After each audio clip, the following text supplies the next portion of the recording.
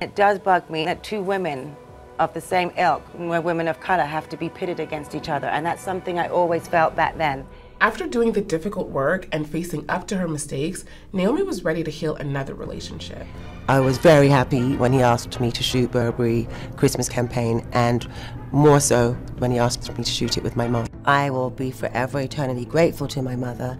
She went through a lot of strife to raise a child on her own. And then Naomi was able to be present for someone new. Naomi Campbell is now a mother to a baby girl. It's been the biggest blessing of my life. It's the best thing I've ever done. And she's amazing.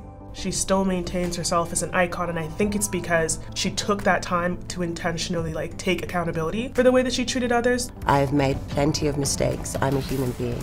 I'm a work in progress. But I can own my mistakes.